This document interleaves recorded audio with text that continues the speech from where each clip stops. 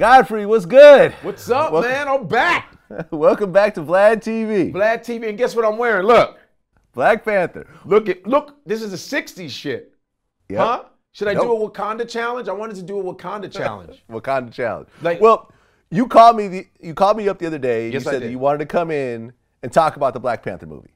because you said you were going to see it, Right. and I said, I know, knowing him, he's going to be like, I didn't think it was that great. No, I just didn't think it was great. I just think Black Panther kind of sucks. The past couple weeks have been so inspiring, so energetic. There's just something in the air culturally for black people. I'm gonna say it. You damn right. This movie, just the buildup of Black Panther. I mean, it's like waiting on Christmas, on a Christmas toy. You know what I mean? Like, holy shit, what's in the package? The trailers were fucking me up. Like before, months before. I mean, and I didn't know what to expect. I was like, I hope it's not gonna be corny and all this other shit. Then when and it's funny because I was in Washington, D.C. I went to the African American Cultural Museum, okay? I was there every day for 4 hours, okay? First of all, if any of you have not seen the African American Cultural Museum, you need to make that your goal. White and black people and everybody need to make the Smithsonian built a beautiful museum, and the architect is Nigerian. Yeah, power to the Nigerians. Very proud. Anyway, it is an amazing design. It's so funny how that museum is brown. Out of all those white buildings, the Pentagon, you got the Capitol, and then there's this big ass brown building standing in front of the Washington Monument. It's like this big white dick and this fucking brown building, and it's one of the greatest museums, and it's like it's packed every day. And then they showed the Black Panther at the museum at the Oprah Winfrey movie theater, because Oprah Winfrey donated $22 million to build a theater, and of course she named it after her because Oprah don't play that shit. Oprah will make the weather change. That's how powerful she is. Whenever it rains, I go, Oprah's mad.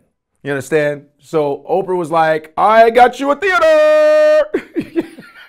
So they showed it there. I didn't get to see it, but the anticipation, the energy in the air, and all the pride that is going around with, you see little black kids dressing as Black Panther. You see just people dressing up in African garb and just, you know what I mean? And there was just this energy, man. Every time you saw somebody, you're like, Wakanda.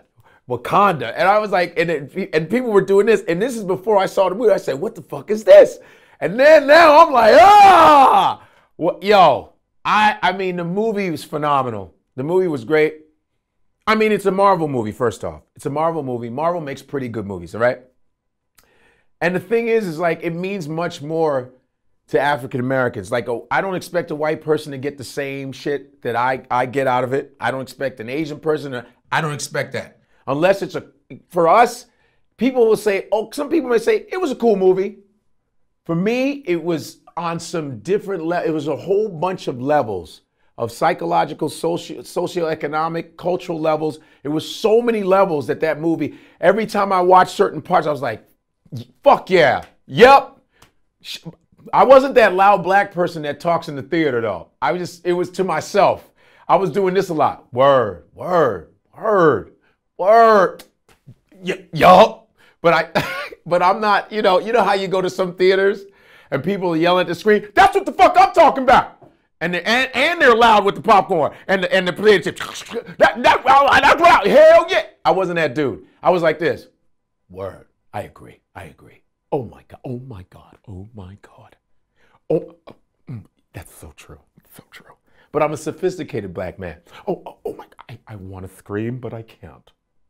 It was like that. It was hitting me. I was getting psychological body shots from this movie. And it's an all black cast, and I want to make sure you all know it's not a black movie. It's just a movie, and it happens to be majority black cast. It was a wonderful cast. I mean, Forrest Whitaker, Angela Bassett, Chad Boseman, you had Michael B. Jordan. Everybody looked amazing. It was dignified. We weren't cooning. Even with the African thing, we didn't coon it. We made it authentic. And that's what I was like. It wasn't like, okay, listen, we got our movies. A lot of our black movies usually ghetto movies, you know? My baby, oh Lord, who shot my baby? You know what I mean? Or, motherfucker, I'm trying to better myself. I'm trying to better myself. You know, that's always our movies, right? I'm trying to better myself, man. Lord, the police. That shit. I get that. But this one was, it wasn't, nobody got pregnant. You know what I mean? You know what I mean? Nobody dropped out of school. No, it wasn't no hood shit. It wasn't really any gangs. You know what I mean? It was the next level of where we should be. We are, and another thing, it's breaking records. It continues to break records. The biggest Marvel movie ever. You understand?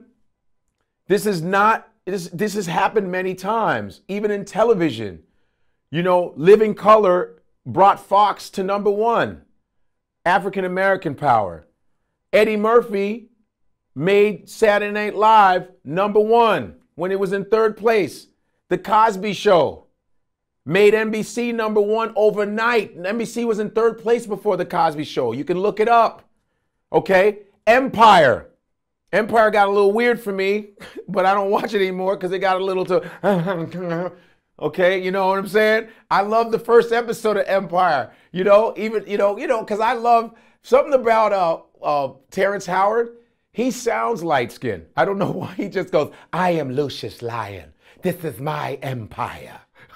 He sounds light-skinned. I don't know what it is. And then it got good. Then after a while, everybody was tonguing each other. I was like, oh, I mean, you know, to each his own, but it was a little too much tongue. Every episode was like, on the next empire. This is my empire. This is my empire. Ooh, yeah, can't do it. Now, but Empire broke records too. It brought Fox, Fox hadn't been #1 in 30-something years, but Empire brought it to its prominence. See, black images sell. We sell. And we're proving this, and Black Panther has just put the icing on the cake with saying, you know what? We are marketable people. We are viable. We are human beings. We have star power. And black money, this is economics now. We're putting money into this movie. We're making this movie big. We're the ones going to see it 3, 4, 5 times, because I'm not done seeing it. I only saw it once. I'm about to see it 2, 3 more times because it's a homework assignment for me. I want to watch it more often because I'm going to get more out of it, because it's starting discussions, especially amongst African Americans. It's actually starting discussions amongst Africans, amongst Caribbeans, amongst African Americans, amongst Black Latinos, when the ones that actually claim their blackness. Sorry, guys, but some of you guys be like, I know black, I know black, I know black, imposible, I know black, I'm Dominican, I'm Puerto Rican, I know black. Be looking just like me. Be having the same hair. I be touching it like, it's not the same. It's not the same. It's not the same, papi. It's not the same. They try to salsa that shit off. I be like, no, it's not the same. I know black. Negro nunca, nunca. I know no, nunca. I know black. I'm like, no, you black. No. I know black. Dominica. I go, I know, but you're black. No, papi. I know black. No, black. And I have a video with a plantain in my Instagram. What's up, everybody? You see this yellow banana in my hand? This is called a plantain. For all you Caribbean people, all you Dominican Republic people, Puerto Rico, any of you, if you have this in your food, if you are eating a plantain, you are an African. Do you understand me? I don't care whether you're Spanish African, French African, you are African. Whether you like it or not, whether you try to deny your Africanness, if this is in your diet, okay, a big yellow banana, listen, even a green one, you are an African. So you better recognize, okay? Plantain, banana, dodo, whatever, plátano, tostone, you are fucking African. So you better respect it. Huh? You are black. There's nothing you can do. What I meant was you have African heritage. There's African blood. Do you know it was mainly Dominican men that said, "We're not Africans"? I go, did you get the joke? You have African blood in you. First of all, when I was in the Dominican Republic, my friend, white dude said, "Man, I feel like I'm in Little Africa." I said, "Look at all these black people," you know? And it was like, look at my Instagram, and I have it. I'm holding a beat up ripe plantain, and I said, if you have this in your diet, you have African, you're an African. All the Spanish people were mad as shit. The Puerto Ricans kind of held their own. They know they had African blood, but a lot of motherfuckers didn't get it. And they said I was separating them from their culture. I'm like, I don't get, what? Anyway, so this whole, I love what's going on right now with this movie. This movie, I'm very proud of it. It was a very good movie. And, you know, there were some people, like, I heard the alt-right wanted to stop the movie. They just wanted to protest the movie because there were not enough white people in it, because white people are the default in movies. I go, first of all, it says Black Panther. I mean, it's an actual animal, but the fact that it says black, just know you ain't gonna be in that shit. Listen, I knew there weren't gonna be any white people on Friends. Remember the sitcom? Just by the song. I said, there are no black people in that shit. That opening is the whitest shit I've ever heard in my life. Well, the Hobbit guy was in Black Panther. The Hobbit guy? The Hobbit guy. Oh, the guy who played the FBI agent. Right. Right? He was, I mean, I liked his part because he wasn't that significant, even though he went into the spaceship and they kind of made him kind of save stuff. They had to put the white savior in a little bit. And I was like, why couldn't the black girl that was helping him be in that ship? But Disney was like, okay, now, we just want the white guy to do a little bit of the saving, okay? I know it's a very African-American dominated movie. I don't know how they talk at Disney. I know it's African-American dominated, maybe they're doing this. I know it's an African dominated movie, but we're gonna have the white guy do the ship. We're gonna have the black girl control it, but we're gonna have him like kind of be sort of like a Han Solo, and he's gonna destroy some of the ships, okay? That's just a fair compromise. Is that how they hold hands? Isn't it how rich people do? So that's what we're gonna do, okay? I know it's an African-American movie. We just wanna make sure it crosses over, okay? It's gonna cross over. It's fucking Marvel, okay? It's Marvel. People had to understand that.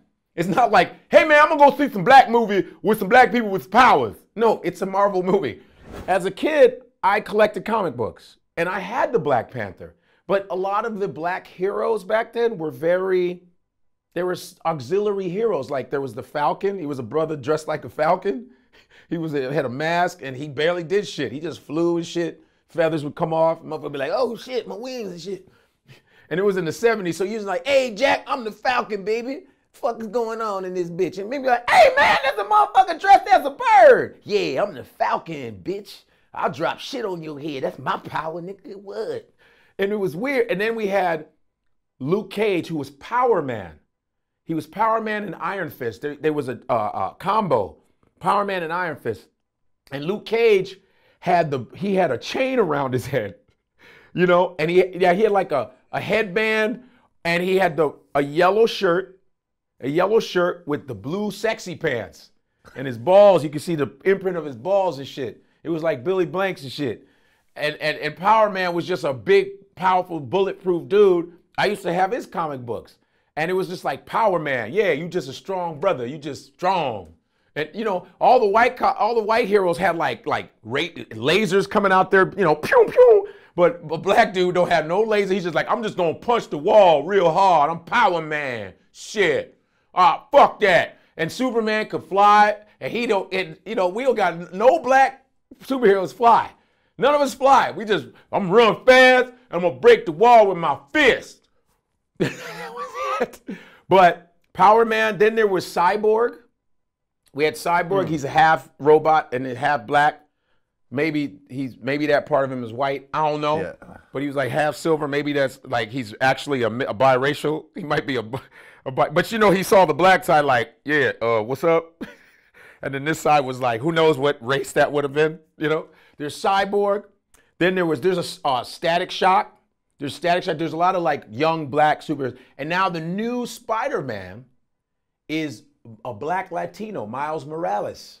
So they're trying to kill two birds with one stone. He's a black kid, but he probably be like, I'm Dominican, I know black, I'm Spider-Man, I'm Spider-Man. He's probably Spider-Man. Want me to sing the song in Spanish? Spider-Man, Spider-Man, do whatever a spider can. Spin a web any side, catch a thief just like fly. Look out, here comes the Spider-Man. Ping, ping, ping, ping, ping, ping, ping. Is he strong? Listen, boy, he got radioactive blood. Can he swim on a tree? Take a look overhead. Hey there, here comes the Spider-Man. Spider-Man, Spider-Man. I mean, I hope they don't make him too Latino.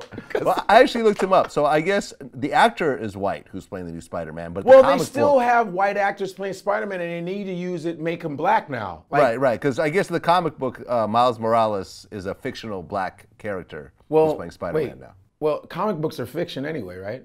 Isn't that redundant? You just said it's a fictional. No. But I'm saying that the current Spider-Man and the Spider-Man in the movies, Peter Parker is a white dude. In the movie still. They're all white dudes. All the superheroes. All of them are white. Where's the Asian superhero? Where's the Asian superhero? I mean, listen, I understand Stan Lee, who I've met 3 times. I've met Stan Lee 3 times at Power Entertainment with his partner Gil.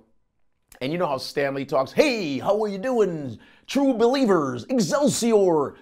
He told me when I was in his office, you know what the first breakout Marvel movie was?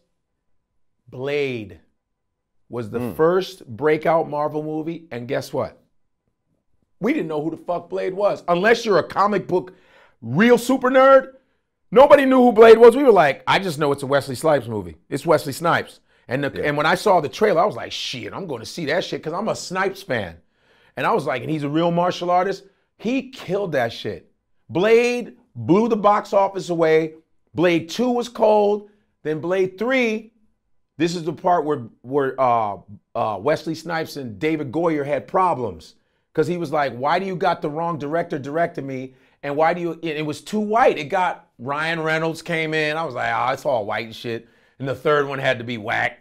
You know, for some reason, it seems like when black people are on a roll, I don't know, the powers that be, they look white to me. They find a way to fuck our shit up. I don't know who it is, but Living Color, they did it. Scary Movie, which was Keenan Ivory, they fucked that up. Cleveland Show, why is the Cleveland Show canceled? Why the fuck is the Cleveland Show canceled? It's a part of The Simpsons, right? Mm-hmm. Simpsons part of what, Family Guy? Family Guy. Family Guy. But The Simpsons has been on for 700 years. The Simpsons are on their 900,000th episode. Family Guy's been on a long time. It even got canceled and came back. Cleveland, who's a great character, why does the black one get canceled? They don't even want to see cartoon. And then white people do the black voices. What the fuck? They don't even want us to do our own voices. How much does racism leak into everything? You don't even want us to play black people. They don't. Do you remember Charlie Brown? Mm-hmm. Charlie Brown, there was a character named Franklin. He was a black kid. He looked just like Charlie Brown, but black. So basically, they just put brown face over Charlie Brown. He never had lines. He never said shit. Everybody said shit, and I don't even think he had a home. If you ever watched Charlie Brown, check that shit out. But Blade was the number one, was the first breakout movie, and now we have Black Panther, another African American movie leads, and we're gonna break records again. You know what I'm saying? So we are sellable. You know, I think there shouldn't be this gap. We shouldn't have to wait on like from Blade to now. You know how many years that is? Why the fuck should it be that long? You know what I mean? That's a long time. Hopefully, I'm praying that this will now they'll start to reach out and have heroes of different races and stuff like that. Not just, you know what I mean? Not just all white dudes. I mean, white dudes, dude, some of the white dudes played 3 damn heroes. Ryan Reynolds says he's Deadpool, motherfuckers. You know, he's Green Lantern. They play 90 of them. Shit. I actually looked it up. Blade came out in 98, so that means 20 years had passed. 20 years. It seems like they always wait 20 years for black people to do something new. Like the talk show game. It's all white guys in suits. All of them are white. We waited 20 years for Arsenio to come back. The same black dude. You waited 20 years to bring back the same black dude, and then you canceled him. What the fuck? I ain't gonna lie though. I tried to watch Arsenio Hall's show. His band got him canceled. Them shits, they were whack. Anytime you see a dude playing an organ and he does this, you gotta go. When he did this shit, I said, well, this ain't the 80s. What the fuck you doing this gyrating with the only guitarists do that. I said, he's about to get canceled. His band's gonna fuck him up. So I saw Black Panther. You saw, okay, I couldn't wait. You saw Black Panther. What did you think about it? What'd you think? Well, number one, I'm very glad they made Black Panther. Yes. I'm very glad they had an all-black cast, an African theme. It wasn't a slavery movie. Right. Right. You know, you forgot that genre of black films. You know, you said, you know, the slavery genre. I'm done with slavery. And they just finished doing slavery movies. They're going to do super slaves. Watch, that's going to be the next superhero movie. It's going to be super slaves. Right. Watch. I thought, you know, the acting was good, but to be dead honest, as a film, as a standalone film, I wouldn't put it as one of my top 5 Marvel films. Okay, what's your top 5 Marvel films? Better films, I thought, than this was Guardians of the Galaxy, the first one. Okay. Captain America: Civil War. Okay, that was hot. Deadpool. Deadpool was fun. X-Men X2. X-Men, first one I liked. Yeah, and the first one as well. Logan was hard. Yeah. The first Iron Man, I thought was really great. That was dope. You know, I like this way better than like Doctor Strange. Right, Strange was, but Strange had always been like kind of corny in the comic books. You're like, you know, I liked it better than the Thor movies. I liked it better than the Hulk movies. Right, right. I would put it somewhere in the middle. That's true. Top 10. Somewhere in the middle. Top 10 Marvel movies. Okay. I get you. I feel like my only issue, and you know, I was talking to a friend of mine about this the other day, you know, who everybody knows, but since it was a private conversation, I'm not going to put it out there. You know, the thing about it is that with the climate of what's happening today, and everyone's scared to say anything that goes against the general wave, I felt that like Rotten Tomatoes giving this the highest rating of any movie ever, I thought was a little bit ridiculous. Why? Because I would not say this was the best movie that's ever come out. Do you think they did it to just get disapproval from all this African American hype? They were like, this would be a smart business move. Rotten Tomatoes, you know what I mean? It could have been a business move because some people ride the hype. It's like, you know what it's like? It's like when someone says this person's the funniest comedian in America and it's not fucking true, you know, but it's like Vanity Fair is like, well, we should do this. They're popular. It could have been that. Well, look, I mean, we reported on this, I think, but there was one like official movie critic that didn't give the movie a thumbs up, and everyone's like, look, this one guy gave it a negative review. He messed up the perfect rating.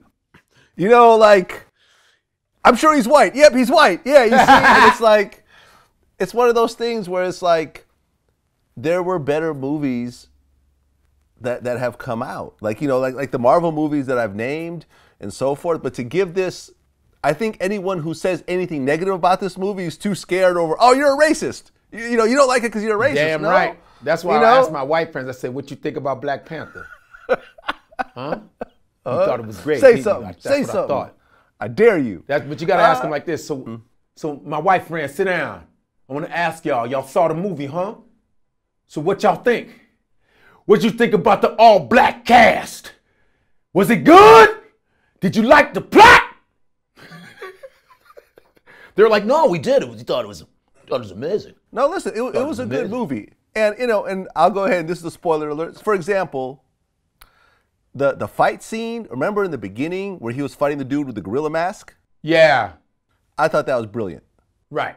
Brilliant. The way they had it on the waterfall and the spears, and it's like, yo, like, right. Oh, I'm like, oh shit, like this is Dope. This movie's on the next level. Like, Right. yo, I'm feeling, you know, the dudes with the shoulders and everything. Like, You like this shit, right? I liked it. I was feeling that hot. whole thing. But the finale fight between the Black Panther and Killmonger, like on the train set, you know, on the train tracks, was like, When they had I got you. I wanted it to be like straight up square up, boom, boom, boom, boom, boom, boom, boom. Well, it just wasn't an epic fight. And this was supposed to be the grand finale of the film. You know what I'm saying? And the earlier fight was just a better fight. You know? Maybe it was a better fight because I see where you're coming from, but it was a better fight because this was his initiation, though. Right, but this is the main villain. This is Killmonger. This is who. But he's fighting for the kingdom, though, like to be king. And so Right. the man said, I'm gonna take over this kingdom. So it was much more like, is T'Challa gonna get this? You know? Well, I mean, he was still fighting for the kingdom at the end, right? So- I mean, if he would have lost, then So the crescendo wasn't good enough for you. I just felt like, you know, it wasn't a perfect film, and this is how everyone is painting it, as a perfect film. I thought it was a good film. It was cool. I you know, I Listen. like the fact that I saw it. Either way, I'm going to make it a race thing because you know me. A lot of people complain and say, Godfrey, why are you always making things about race? And I love my videos. They always, you know, I have another video where I talk about there's a black guy playing blues. See that? My man right there playing the blues. Black man playing the blues. That's how it should be. It should not be a white man playing the blues. I'm tired of seeing white people play our fucking music. The blues means blues. Black people being oppressed. White folks, please stay away from our goddamn music. This is what the fuck blues is. Yeah, I mean, yo, John Mayer, you my man, but fuck that. Stay the fuck off that shit. This is for us, our shit. That's right, and you give him money, white man, that's right. That's right, you bow down. Damn right. Fuck that. White people, no more blues playing. It's not about you. Stop playing black music. It's not for you. We created black music because you oppressed us. I know you guys love my videos. Fuck off. It's a joke, of course, but whites play blues, but it's amazing how they love black oppressive music. It's very weird. It's like, I love the blues. Yeah, it's called the blues. We were oppressed. We were feeling blue. It's not called the happies. And I got white dudes getting all angry. And we should be able to enjoy your music. Shut up. You know what I mean? You know what I mean? And I'm a race person, but I'm going to tell you, I love talking about race because you know why I like talking about race? Let me tell you why. Because it came to me first. I didn't do shit.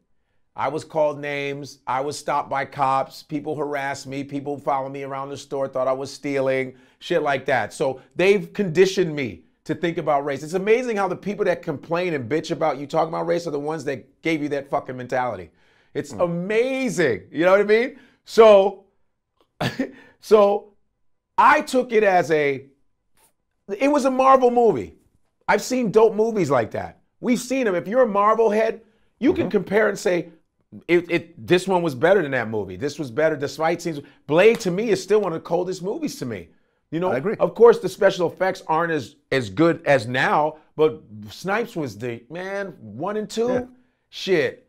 And there's Marvel movies that are just as equal, but symbolically, Right. is the reason why it's gone to the next level because it's taken 20 years for us to have this movie. It's an all-black cast, man. It's an all-black cast. And the cast, I always like to talk about the African diaspora. The guy that plays, who's the big dude who plays, who was fighting T'Challa at the beginning, he's from Trinidad, Tobago. One girl's is Guyanese. There's African Americans. It's like that. It also talked about the African diaspora. Like we all looked African there because it's almost like an anthropological statement. We're all from the same source. We're all Africans. You know what I'm saying? I took that from an anthropological standpoint. Then there was the battle between, and me being Nigerian and growing up in America, my parents, I'm 100% Nigerian. My sister was born there. Me and my brother born here because of Civil War and all this, you know, the immigrant story. I always had to be in a dichotomy of dealing with African Americans hating black Africans and being with Africans hating African Americans. So it was always like my friends are American, I'm American, my friends are African too, but we would go head to head sometimes going, I remember black people would call me, you old black African booty scratcher. I didn't know we had black African booty scratchers. I didn't know. I would picture an African going, my booty, I have to scratch it. Africans scratch their booties. No one ever did that. And they would call us names and they'd be like, yo, man, if we go to Africa, we gonna see monkeys and shit and elephants and shit. And you know, you in your head, and they gave me a kind of a low self-esteem, a little bit, but not too much because Africans are so proud. And I'd be like, and my parents would be like, we will go to Africa, so we go to visit. I'm like, nah, I'm good. I'm good. I don't want to see no monkey hit me in the head or nothing. I don't want to see no. My friends, African-American friends, had me thinking about this shit, watching Tarzan movies. So what America would do was they show Africans in primitive situations, flies on our face, big bellies and shit, right?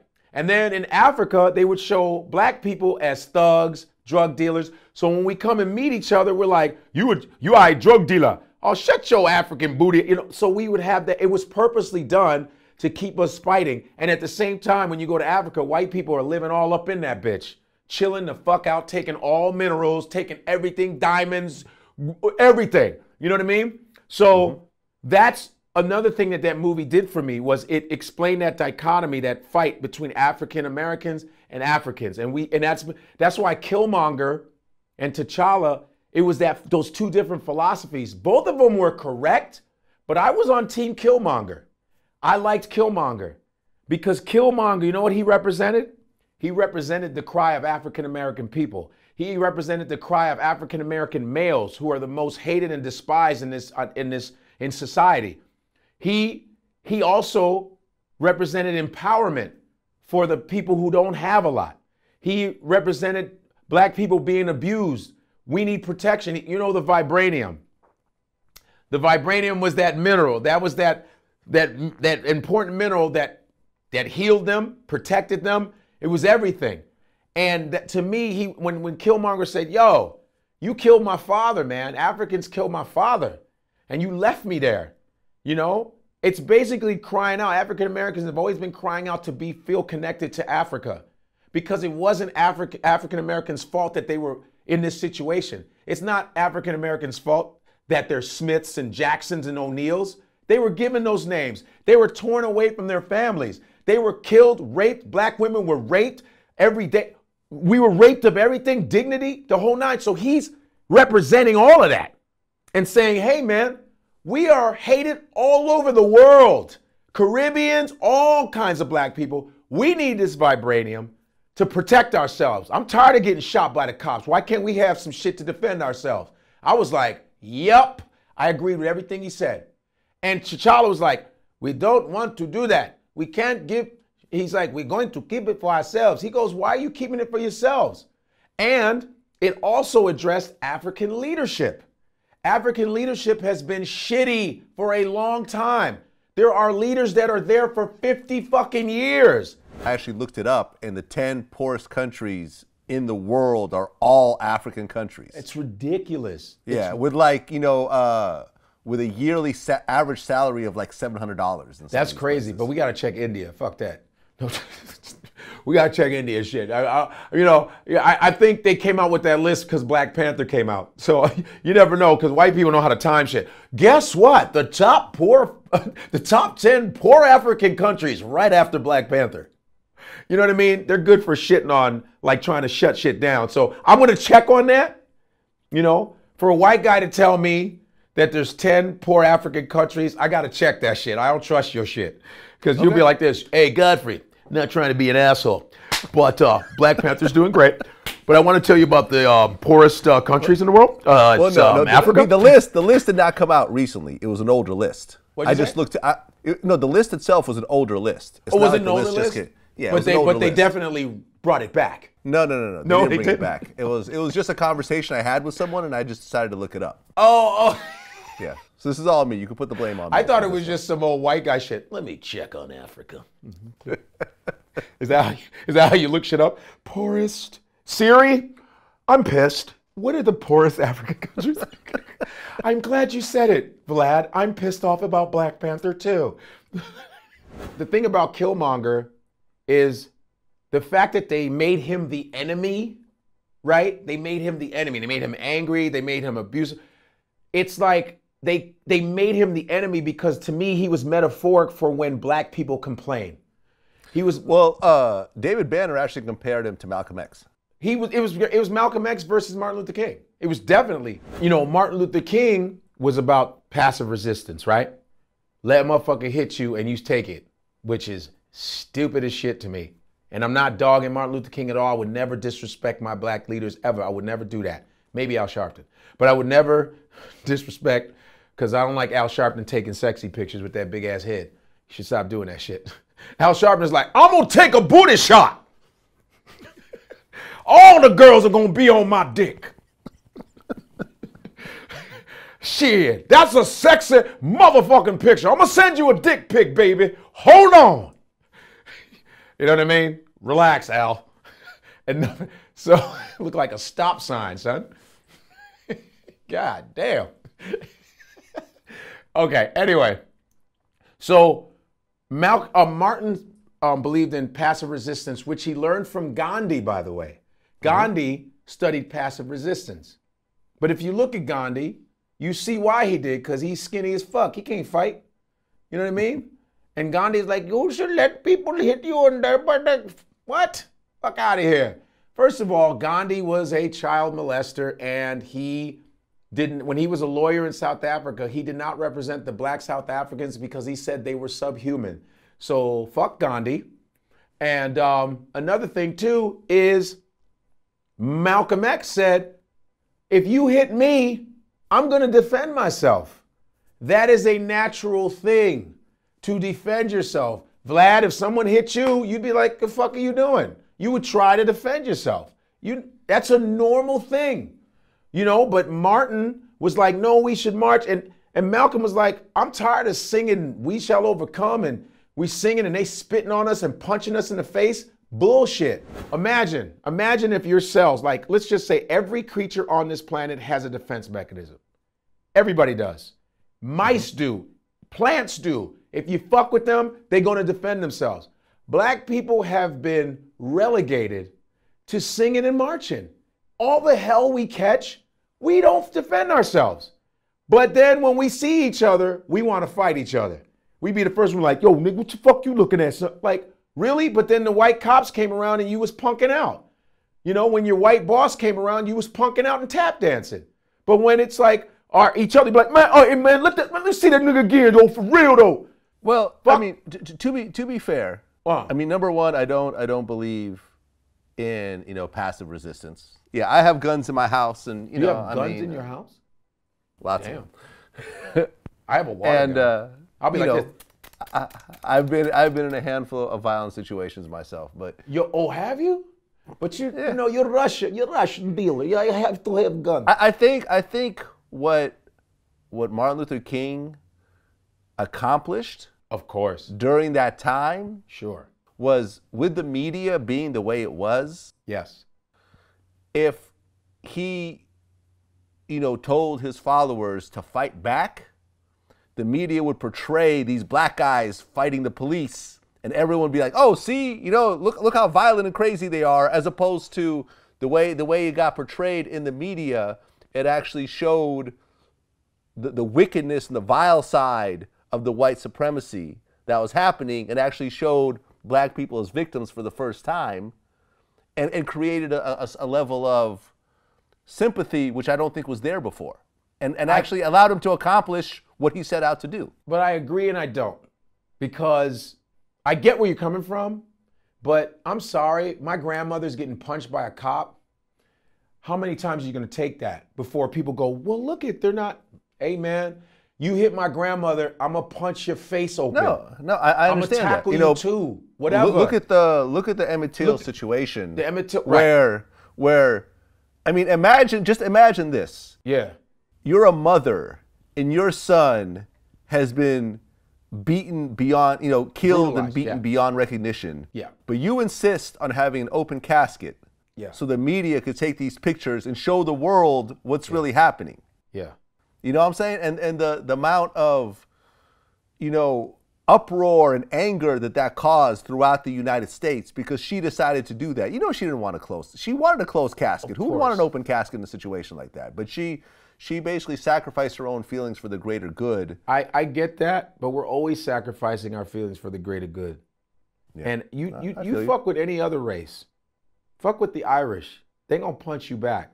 Fuck with Italians. They're going to break your fucking legs. I mean, everybody in history, every race has used violence to get their freedom. You understand? The Haitians? Haitians have some of the most powerful historical figures ever. Toussaint and Desolines, okay? They are in the African American Museum. You know what they did to the French? They whooped their ass. They were like, "Sac passe na boule. We gonna fuck your ass up," and they kicked the French out. Not from singing, not from doing that. They had to whoop ass, or they were gonna continue getting beaten. You understand what I'm saying? Remember, do not misconstrue my shit. What Martin Luther King did was amazing, but there has to be a balance. You can only but unlike in Haiti, blacks were a minority, numbers wise. They were such a minority in America. How gangster they were. Listen, what if some slaves didn't rebel? There would be no black people in America free to do what they want right now. If all the blacks took that shit and just got beaten, we'd probably still be in slavery. Well, we are. Well, but the Emancipation Proclamation didn't come from slaves rebelling. Emancipation Proclamation was bullshit, man. He wanted to save the Union. He needed black people. Please. Abraham Lincoln didn't fucking but it wasn't. Well, what I'm saying is that Nat Turner wasn't the reason why slavery ended. But what did Nat Turner do? He killed a whole bunch of slave masters. It's what I'm saying. Which I'm down with, man. I'm cool with that. Frederick Douglass grabbed the whip of his master. Grabbed that shit. Like, when you see LeBron James and Michael Jordan and Tiger do all those amazing athletic feats, grabbing the whip should be on SportsCenter.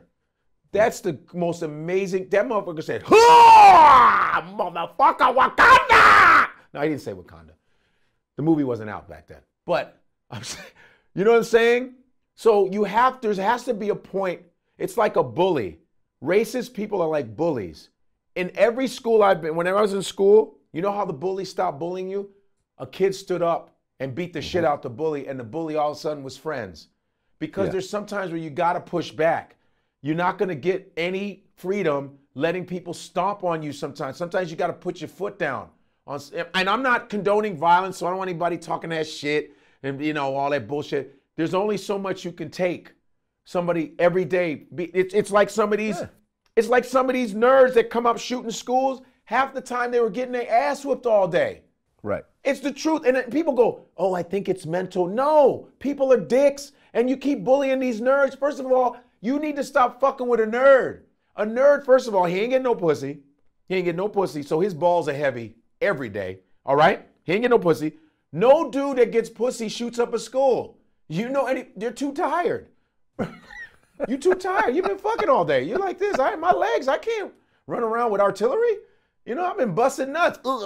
That shit. Listen, nerds are usually mathematically inclined. They do their homework. So imagine them, they're angry and they setting out to kill people.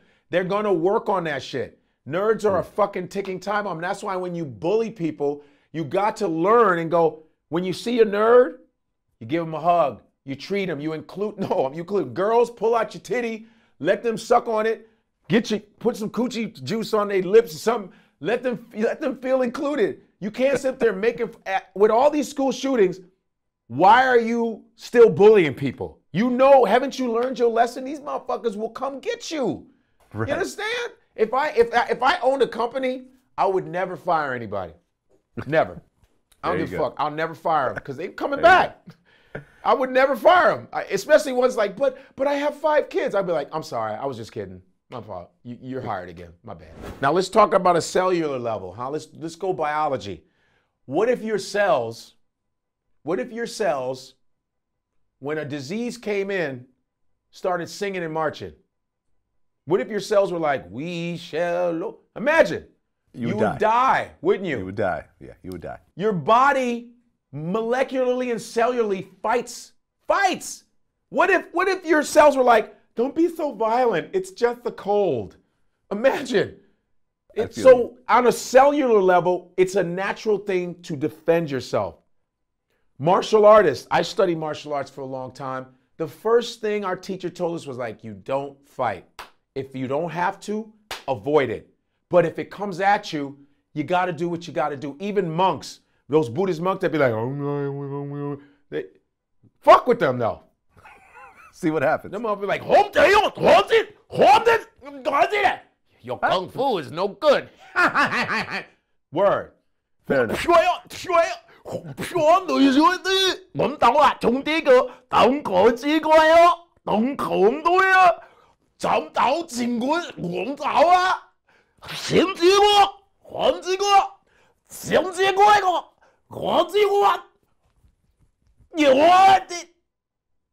Word up. And then they get back to, here's another thing that Black Panther did for me. The women on there, my favorite was the main guard. What's her name? Denai. Tupac's mom. Tupac's mom. Tupac's mom. That's Tupac's mom? Well, from the movie. From the movie is what? What the hell are you talking about? Black The Panther? the woman who played Afeni Shakur in All Eyes on Me was the main guard. Okay, she's in Walking Dead. Okay, I got you. I was like, Tupac's mom, is she dead? No. So she was she was like my favorite character in the movie because she really represented black women in a great image. I mean, Angela Bassett, of course, she was dignified. But, you know, with all these kind of TV shows like, you know, Housewives of Atlanta and just all those shows that make black women look like shit and make them look ghetto and ignorant and ratchet. And I know a lot of those girls really aren't, but they want to do it for the show. Black women have enough of a shitty image. They're on the bottom when it comes to status. They're not considered the most marriable. They're considered the most ugly, which they are the most beautiful, by the way. Fuck what you heard. I think you know that, sir. You know, they're the most, they're the most beautiful. They're the black women have always had our backs. They've always been the ones that like fought for us, always speaking up for us, always making us. Black men, the strong black men are raised by strong black women. They're the shit. Fuck what you heard. I said it on this VladTV. Black women are #1. And it's not taking anything from white women or Asian women. It's not taking anything from that. Black women need to be praised, just like white women, just like Asian women, just like even, you know what I mean? They need to be praised and they need to stop being shit on by black men. We need to stop throwing them under the bus because we're always first to do that. Enough. And the fact that they were different complexions of women that were protecting King T'Challa. They were the guard because it was symbolic of black women being matriarch. You know, back in the day, matriarchs were what we praised. Goddesses were what we bowed down to. They ran everything. So it was also representing that they've always protected us. They've always been the strongest. And the fact that they were bald, that shit was so gangster, dog. And now you got little black girls cutting their hair and not, because, you know, black women, they spend $1.5 trillion on hair care products every year. 1.5 trillion. That's also described, is hair always about it? You can still be beautiful, not always have a weave. Not saying you can't do that, but it was cool to see bald black women, sexy, beautiful. You can shave your hair and be all right, because that used to be like sacrilege. Girl, you shaved your hair, oh my God, is it gonna grow back?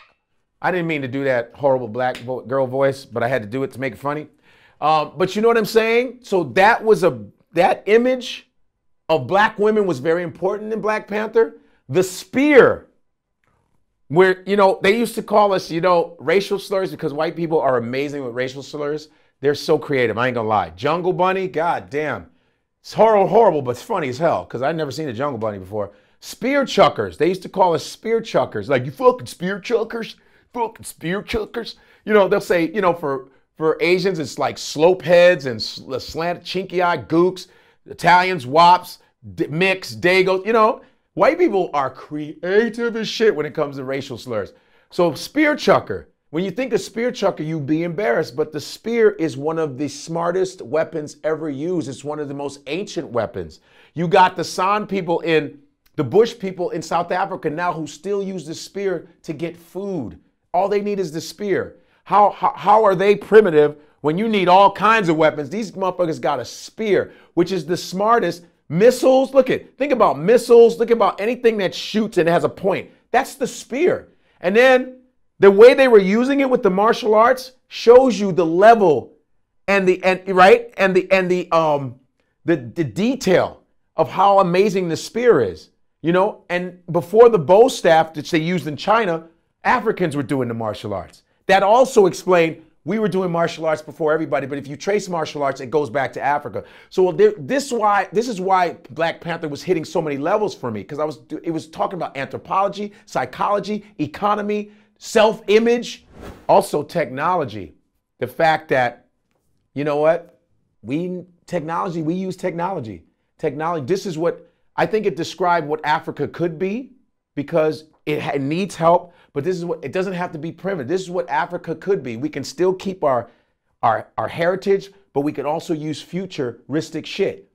To me, it described pre-slavery and it described the future of Africa. I saw both of those things. And the ending kind of disappointed me.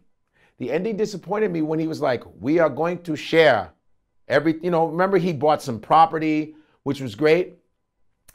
And then the guy in the UN, the UN is full of shit. The UN's like, so what exactly are you going to share with that?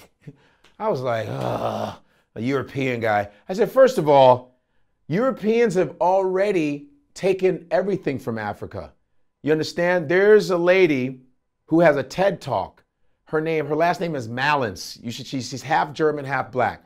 And she does a TED Talk about how without Africa, all the continents would collapse. Africa is actually giving life to everybody because all of the resources come from Africa. They try to make it look like Africa don't have shit. Second largest continent, they purposely shrink Africa on the map. They even have Russia being bigger than Africa, and it's not. Africa is the second largest planet mass-wise, land mass, and it feeds everybody. They take animals, gold, or everything comes from Africa. And the fact that T'Challa said, oh, we're going to share this with the world, I was like, that's almost like colonialism again. It's like, and then at the end, they have the white guy going, very good, black guy, very good. It was almost like appeasement. I was like, shit, they kill off Killmonger, kill off that rebellious idea of us protecting ourselves. Let's share it with the world. And you know what happens when you share shit with the world? They're going to get greedy. I think it was basically describing how Africa has been sucked of all its sources, but they didn't want to say it that way because white domination has fucked Africa up in the first place. I mean, Europeans, it's a fact. You can't get mad at me for saying it. Portuguese, French, English, Dutch, King Leopold have raped and pillaged Africa for hundreds of years. White South Africans, how the fuck do you steal African? You're Dutch. I mean, that's some gangster shit. Like, white people said, I'm gonna be African. What? That's like me saying I'm Chinese. Like, if I said I was Chinese, I grew up in China, I don't know nothing else, and I say, hey guys, I'm Chinese. Would you believe me, Vlad? Would you believe me? You wouldn't even say Chinese. Yeah, I'm West Chinese. I know I don't look like the other Chinese. That's because I'm West Chinese. I'm West Chinese? Yeah. Would that be even, people wouldn't believe it because they wouldn't believe black people had that kind of power to do that.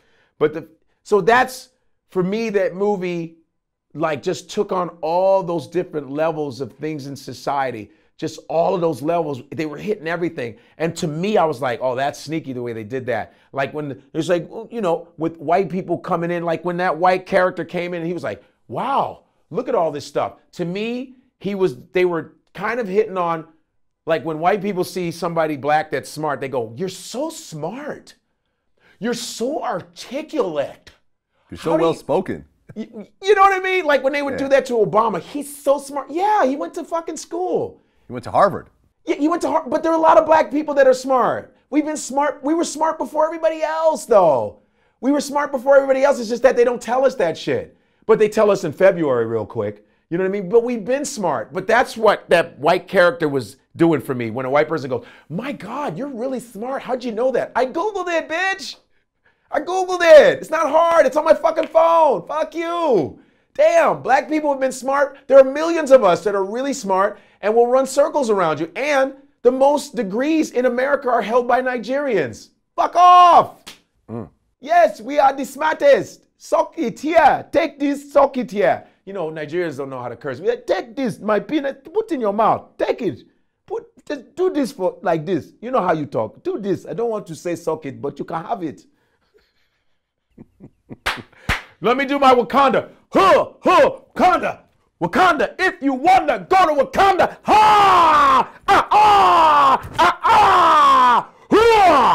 That's how we greet in the street. Also, I want to tell you, I'm going to see Black Panther a whole bunch of times, you know, because I have to. It's a homework assignment, and I hope they use it in curriculum. Hope they use it in the curriculum, in like, especially in African American schools, or if African American history, it'll be great because it's creating history and it means a lot. And I hope that having an all-black cast will be a normal thing, and it won't just have to be Tyler Perry, which you know what I mean. Yeah. I'm not knocking Tyler Perry. I'm just saying it doesn't. We shouldn't have to wait on Tyler Perry for an all-black cast. It should just be normal. It should just be. And I don't know. Some people are like, oh, it was very black. I go, are your eyes racist? Was that too much to see? Oh, another black person. Another black person just went through the door. Oh, it's so black. My eyes. Do you have racist vision? I mean, what the fuck? Those were beautiful black people. They were beautiful. Oh, I mean, I'm used to seeing Meryl Streep, Colin Firth, Kate Blanchett. When I see an all-white movie, it's just a movie. It's not a black movie. When we do it, it's a black movie, it's Asian movie. It's just a movie. You know, when I see movies, I just saw a movie. I don't go, I just saw this white movie with Meryl Streep. Oh my God, Meryl Streep. I grew up on all those greats. Let us be great for once. Like, fuck. There you go, Black Panther. If you haven't seen it, definitely go see it. Since the last time you were here, Monique started her Netflix boycott. Yes. So being a stand-up comedian in the same business as her, and having specials on, what is it, Showtime? I had a special on Showtime and Comedy Central. Yeah. And Comedy Central, right. What do you think about her stance that Netflix only offered her $500,000? First of all, I know I would have taken that shit. Because, I mean, shit, take the money, goddammit. I mean, I'm a mid-famous guy. You know what I mean? I'm not like, I'm a famous guy, but not really. And Monique has always been a friend of mine. She's not, I mean, I'm not her best friend. I did Fat Girls. I did her movie Fat Girls with her. I co-starred in it with her. I did Soul Plane. Monique has always been an awesome, wonderful comedian. I met her in Chicago when she was a comedian. She's a giant in comedy. She has an amazing following in the African American community, and also other people know about her. I mean, she was on the Parker. She had a talk show. You know, Monique has been in a lot of great movies. All right, she's an Oscar winner. An Oscar winner. You can't fucking knock that. You know. Right. When I heard it, and it's tough because you go, okay, there's some things I disagreed with her on, but not a lot. But we don't know what she's going through. You see, because every artist has like a goal they want to reach.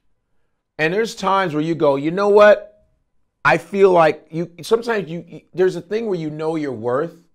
You go, I feel like I'm worth this, you know, but sometimes your worth and how you feel doesn't match with people in business. You feel where I'm coming from? And numbers are important. And we all have to learn this. Sometimes we let our emotions get in the way of business. And I remember I was told by a famous comedian, which it was actually Cosby, when I used to work for him. He said, show business. Which word is the biggest? I said, business. He says, remember that shit. The show is the smallest part.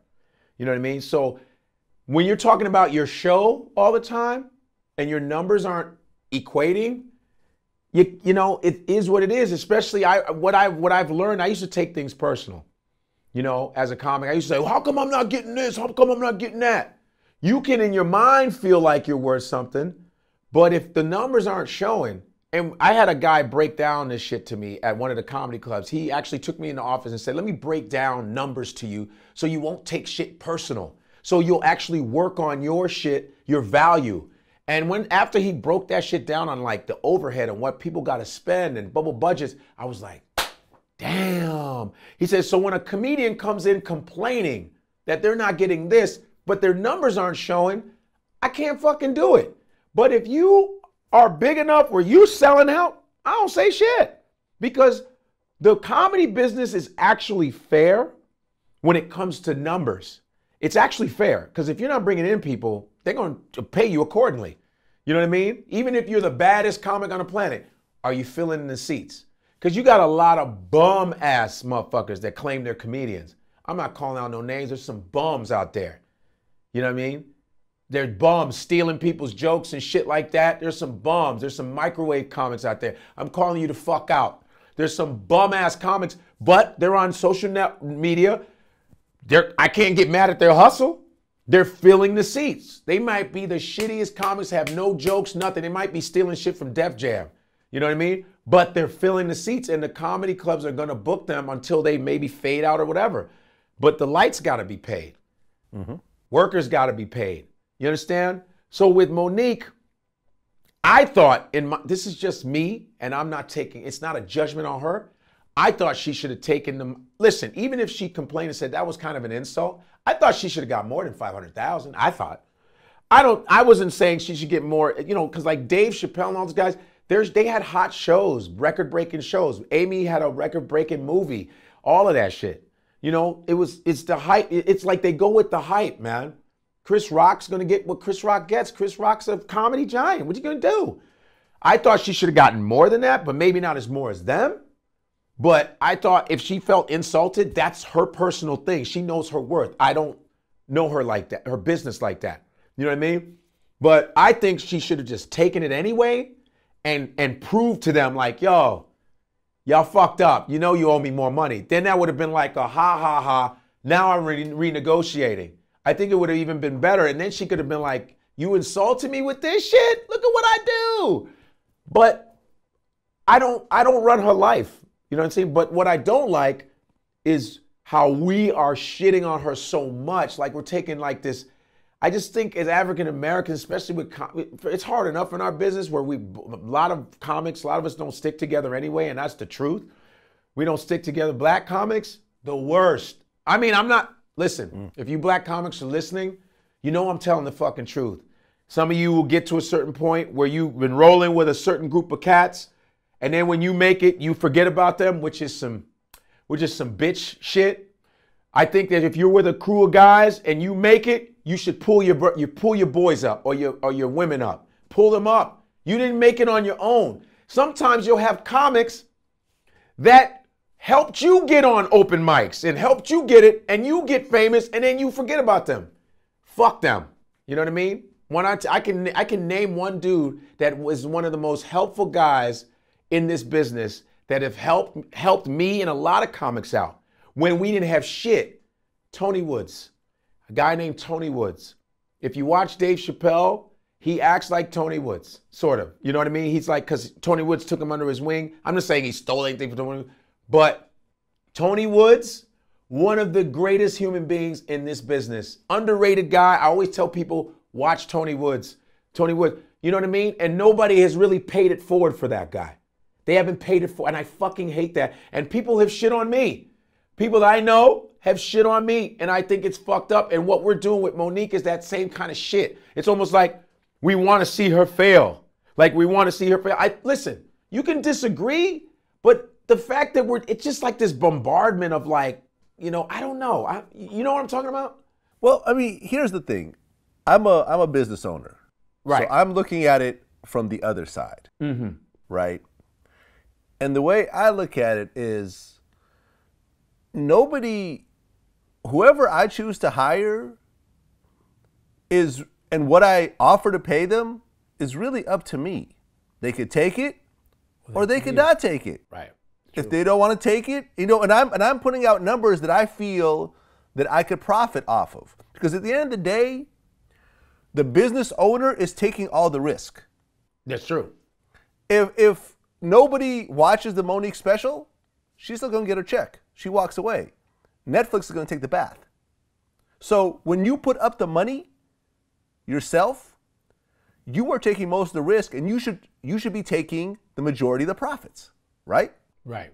Because you are the one that's taking on the risk.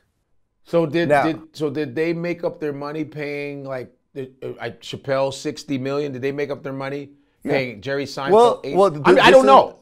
This is, Netflix. Netflix has a lot of money. A lot of money. 500,000. I think they would be able to go. It's a drop in the bucket, I would think, with all the offers they've given out. I mean, I own Netflix stock, and so I study Netflix. Mm-hmm. Essentially, the only thing Netflix is trying to do is try to get new subscribers, right, and keep the subscribers they have. That's right. And they have a level of analytics based on who's watching what and where, to a level that no one else has ever done. Right. So they do stuff like they look at all the movies that ever get watched, and they say, okay, look, this actor, this director, and this, co-star, they seem to be reacting with our audience. Let's put them all together and make a little movie and see what happens. By putting these people, because people are reacting to these types of people. Right. They put that together and they put out films. Some of them are good, some of them are not good, but they're just trying to keep people subscribed and also to attract new subscribers. Right. If they felt that Monique was only worth this amount of money, they offered it to her. She could say yes, she could say no. It is what it is. Now, by Monique coming out and saying everyone should boycott because I'm only getting $500,000, and you're saying this to people that probably don't make that working 10 years. Yeah. I feel is a little bit of a disconnect, number one. And number two, for example, like I just interviewed TK Kirkland. I understand you have a Netflix special coming up. Yes, I sure do. I shoot it April 1st down in Florida. And the great thing about it, I have been approached about this maybe 2-3 years ago. And I was turning the guys down. I guess I was just really finding my way also to find out what I want to do. And the Netflix special is deal, but here's also great because I put up my own money to create everything. Amazon is in the picture. Amazon now is trying to buy before I take it to Netflix. They want to compete with the Dave Chappelle deal. So now, and it looks like it's possible I might not go to Netflix. It looks like I might be going to Amazon because I got to go where the check is. So if you're really serious about it, this is what you should be doing. You should be putting up your own money and not complaining that someone else is not giving you that money. With VladTV, I got screwed with all the film projects I did, so it caused me to create my own operation. Right. And the money was not there in the beginning, and I had to spend a lot of money and time and so forth to get to the point of where I am now. But now, I don't give a fuck who pays me or who doesn't pay me. Right. I put out whatever the fuck I want, and if you don't like it, you don't like it. But I don't need anyone to green light my own projects. And at the end of the day, Monique is a big enough name that she could have done it herself, and then I think but she is a big enough name. But I think that's why she felt she was insulted, I think. But Netflix, like you said, they have their algorithms or whatever. And, hey, man, I would love to be in the Netflix talk. Word up. What comic doesn't want to be on the Netflix list? You know what I mean? Because I know some of the people that work at Netflix. You want to be part of that.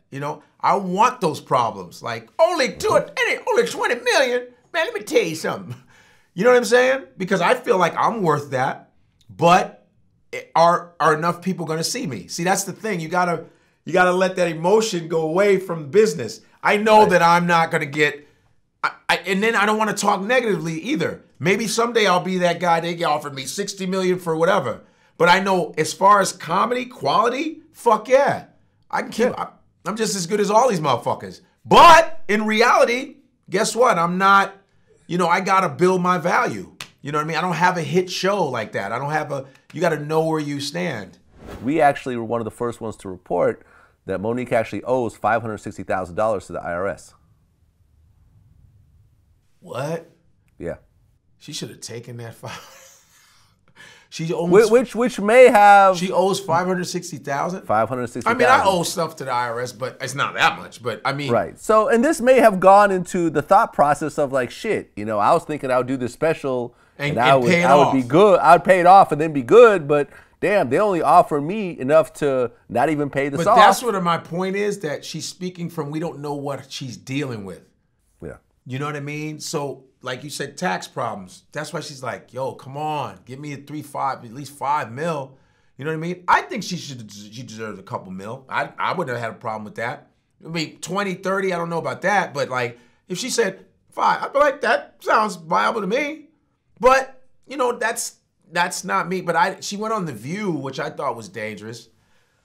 And I heard, I didn't see it, but I heard Whoopi Goldberg kind of smashed on her. You know, I think The View should be called Whoopi's View, because you can't get on that bitch and talk shit. Whoopi be like, I don't even understand what you're talking about. Why? No. This is my fucking show, okay? It's my show. I don't have time for this crap. You know, The View is not really your view.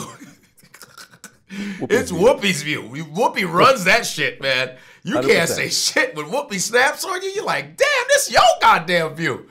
Well, I mean, we'll see what happens. She's got a lot of attention, and honestly, will it be right now, will it be against her? Will it be a blackball thing?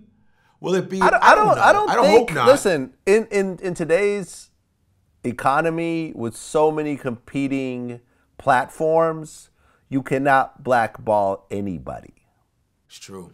You know, do you know how many labels or publicists or artists have told me that we're never fucking with you or blah, blah, blah, we'll never work with you again, and we continue to get our interviews and we continue to beat our numbers and we just kind of don't give a fuck. Right. You know what I'm saying? You can't blackball someone that works for themselves. Yeah. You can't. You cannot. I think the thing with the husband, everybody was talking about the husband. Like the husband might be fucking up a lot of shit.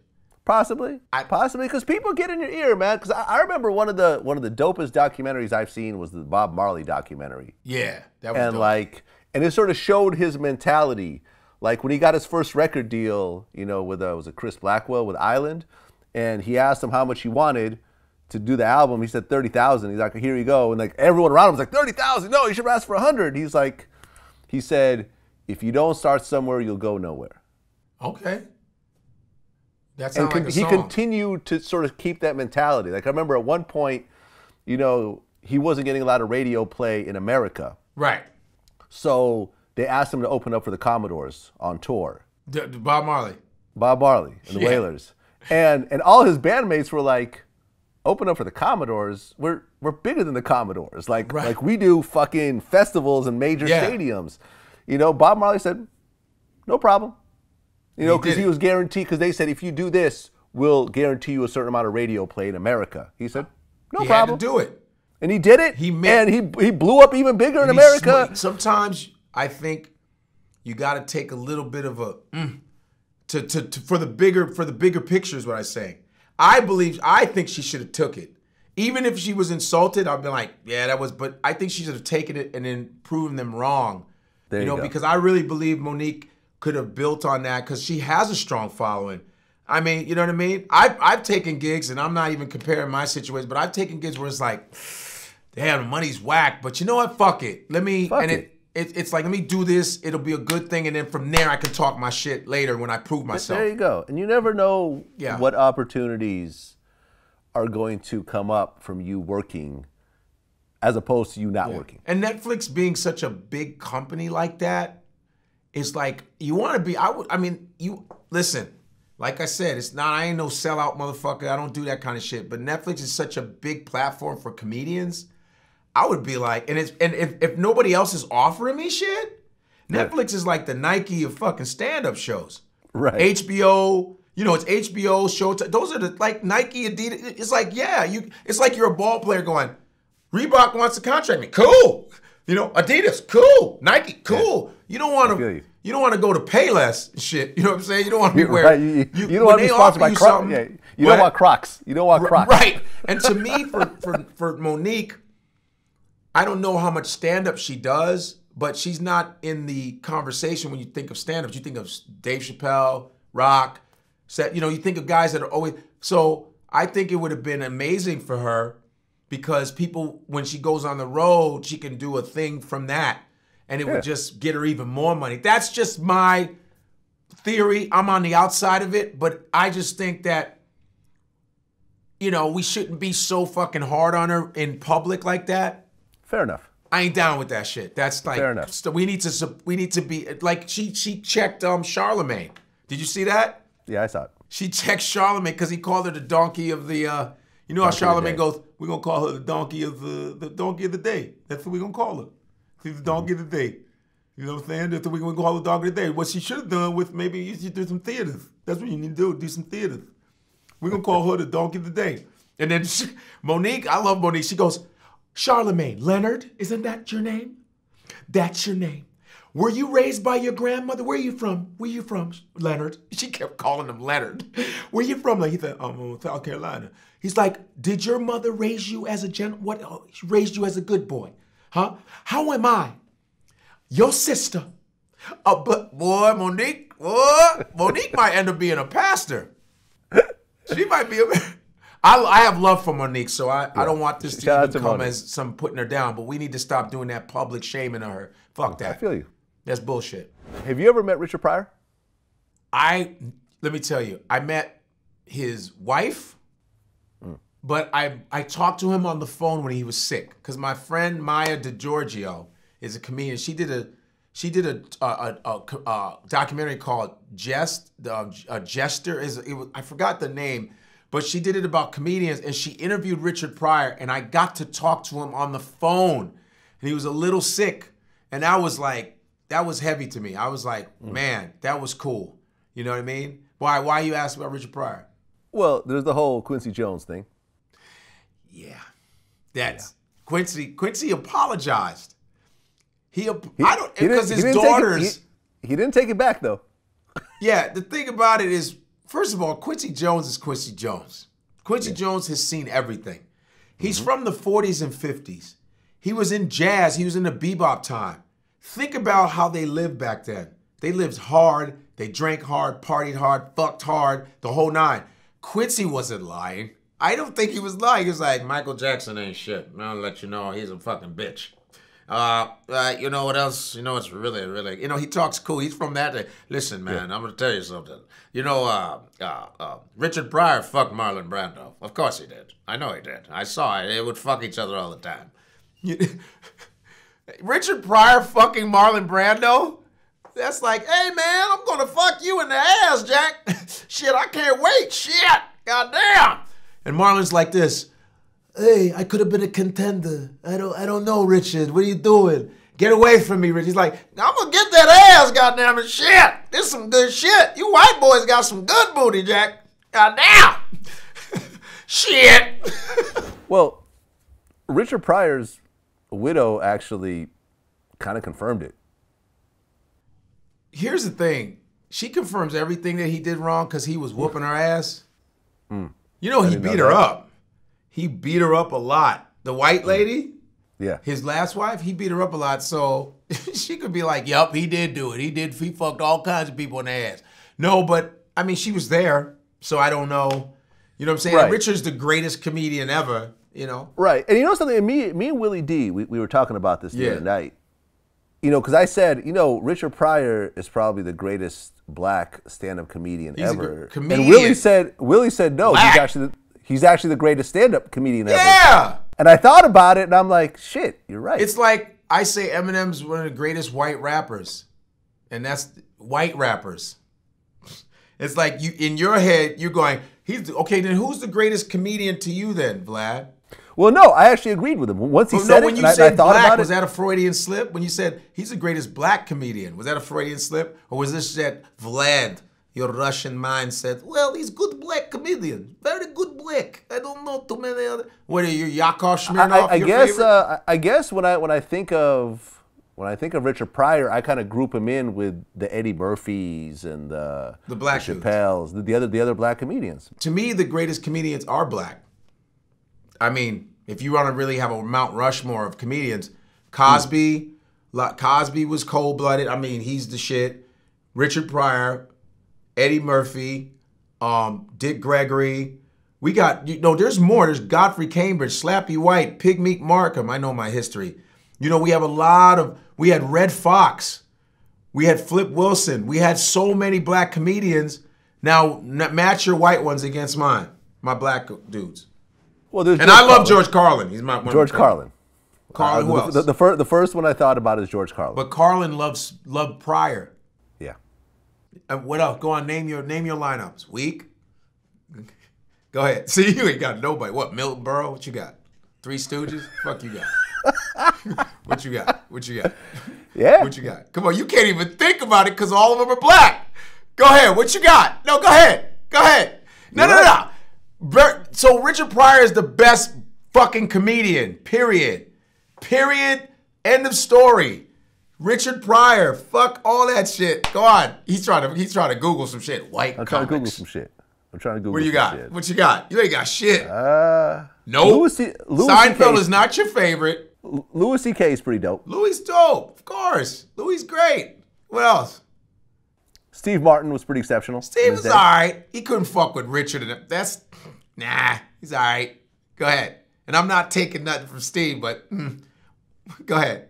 Yeah, no, I mean, you ain't got shit. You look really. George Carlin, Robin Williams was pretty amazing in his day. Was pretty amazing. But George Carlin. Remember this about George, because I'm a Carlinite. I call myself a Carlinite. George Carlin grew up in Harlem. He was in the Irish part of Harlem, but he would always hang out with the black and Puerto Rican guys.